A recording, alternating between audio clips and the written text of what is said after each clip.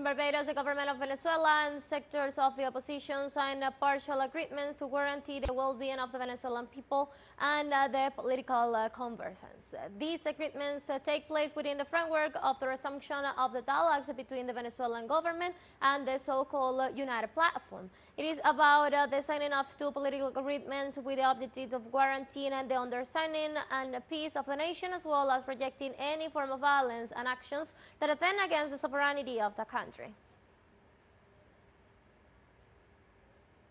We have signed these agreements on a day that I do not hesitate to call historic, because it is the first step on the road in the desire that all Venezuelans have that the sanctions, real people killing bombs against our people, that the unjustified aggressions that affect especially the most vulnerable, that affect our children, our grandparents, our women, those sanctions that have attacked us socially, economically, in our lives, in the daily life of each one of us, be progressively lifted.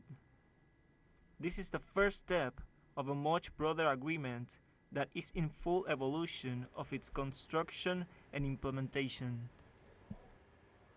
Likewise, the head of the Venezuelan government delegation, Jorge Rodriguez, stated that with the signing of these agreements, both parties are also committing to peace in the country. It is auspicious to say that those who in the past called for violence, called for sanctions, called for activities outside the Book of All, which is the Constitution, are today signing with us a partial agreement where we all commit ourselves for peace, where we all commit ourselves to build a climate of political tolerance. We all also commit ourselves to respect the Constitution of the Bolivarian Republic of Venezuela, to respect the electoral laws, to respect the electoral power, the National Electoral Council that was recently chosen by consensus for the National Assembly. We all commit ourselves to respect the electoral results, and we all commit ourselves to settle our political and social issues by the only way that this Constitution establishes as legitimate, legal, and efficient.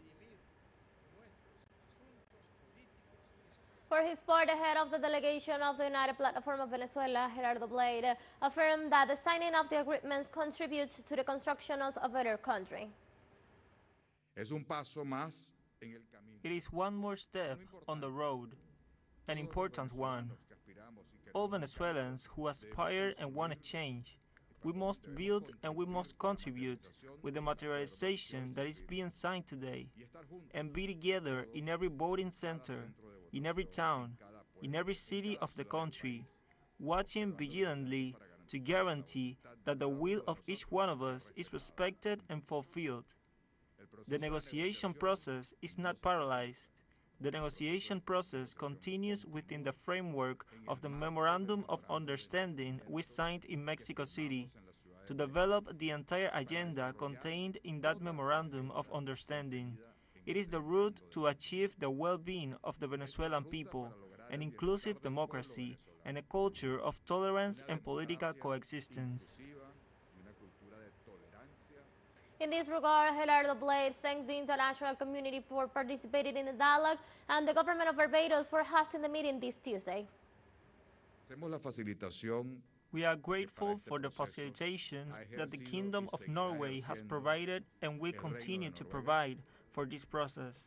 We are grateful for the support and accompaniment of our international allies and the entire international community, because it is very important for us, Venezuelans, to maintain this common effort and to make history by building a future together. We also thank the government of Barbados for having been our host for the signing of this agreement. Meanwhile, the facilitator of the Kingdom of Norway, Drag Nylander, congratulated the commitment of the parties involved for the satisfactory development of the dialogues. I am hopeful that the agreements to be signed today will contribute to what the parties have agreed as the central objective of this process: clear rules for political and social coexistence in Venezuela. In that sense, I would like to congratulate the members of the two delegations for their commitment to this process. In particular, I would like to highlight the efforts of the two heads of delegation, Jorge Rodriguez and Gerardo Blyde.